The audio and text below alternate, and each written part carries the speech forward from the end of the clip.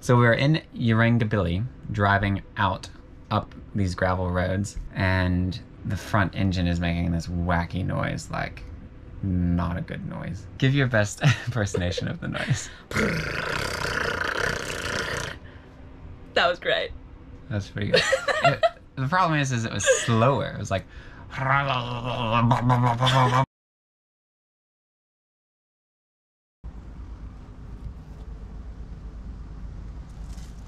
The car is broken. Odie's not moving. We are currently here at Southern Trucks Pambula. I'm up here on the deck. Story is, we were up in Kosciuszko National Park driving this way towards the coast. It's about a 4-hour long drive. The engine starts making this flapping noise. Wake up in the morning, investigate in the light to see what's going on. Nothing. Can't see a thing because it's gone. The pulley that was making the noise had fallen off, so it was just this little bearing that was left. So now the belt that's spinning was just sliding over top of that. And for that reason, the belt was starting to make this burning rubber smell, which that's not good. Looks like it's attached to something important. And to wait through Sunday. We wake up on Monday morning, see this mechanic named Marty at a Shell gas station. And he looks at it and says, nah, can't do anything about that. You should go see these truck repair guys. So we get to the truck repair place, which is another 3 kilometers out of town, and the whole way there I'm just kind of not closing my eyes but praying that we'll make it. We do. He is not a talker. He kind of pokes around for about 5-10 minutes, and all I get out of him, you have to go see somebody else. So here we are. We've got to wait 3 days for parts. Doesn't help that today is a public holiday in Canberra and in Victoria. So they like to order parts from those places, and those places are not sending parts today. It's probably going to cost us around $2,000.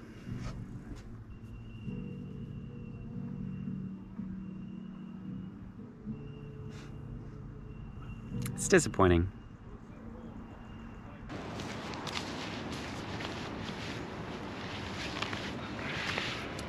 We're now in Victoria and we've been editing this video for about the past week. What strikes us is how much we didn't film during that time. Basically, we were 1 week into living in the van. We were learning how to film ourselves, we were learning how to record our adventures, and we were learning how to live in the van itself. And we felt completely gypped that that was not going according to plan. Probably what sucked most about that time is we waited 2 days in Eden for shops to open up, and then now we're in this car yard waiting for 3 days, and the car yard itself is not glamorous. What's worse is that it is 2 kilometers walk from the nearest toilet, and then 3 Ks from the nearest beach, and further from anything else to do, and we were tired and cranky and pouty the whole time. In hindsight, what we should have done was film it all. Every single one of those emotions, how annoyed we were feeling, and the entire waiting period, because that's what makes a good story. But it wasn't a complete waste of time. We got up to some interesting things, and that's what we want to share with you. Most importantly, we ate some chips. We're gonna see if we can get Odie back up on the road, do some life admin in the meantime, do a lot of walking to try and get to anything worth seeing, and hopefully be out of here by Wednesday.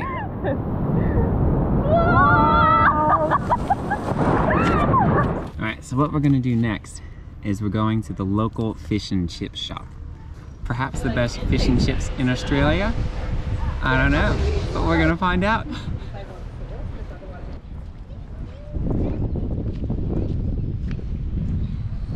Alright, here we go. Friday's chips entered into the contest. That is a lot of salt.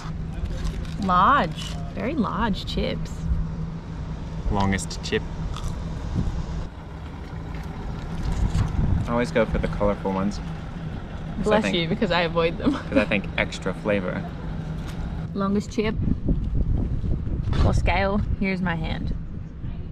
We've just finished the chips, so now is the time to give them the rating from Zane.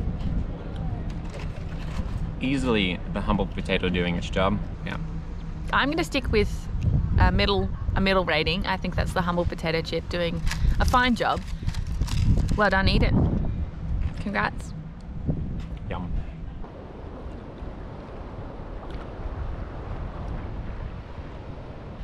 We're here in Merimbula and we just came along this boardwalk for a nice little stroll.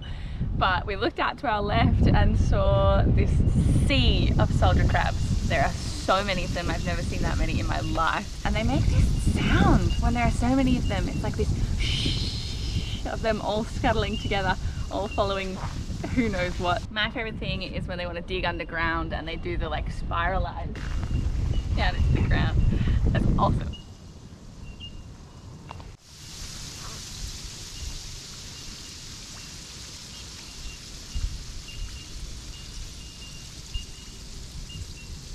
So it is day number 3 of waiting for Odie to get out of the repair shop. The mechanics have received the parts that they need. The compressor and the belt have both come, and they're both already on the car. We saw them ourselves with our own eyes. We are just hoping and praying that their contractor gas man will come and re-gas the compressor soon, very, very soon. When the time finally came that Odie was ready to go and she was 100% fixed, it was almost a non-event. We were so tired of being there. We wanted to get back out on the road. And so we basically just left. She's done. She's good to go. Isn't she beautiful?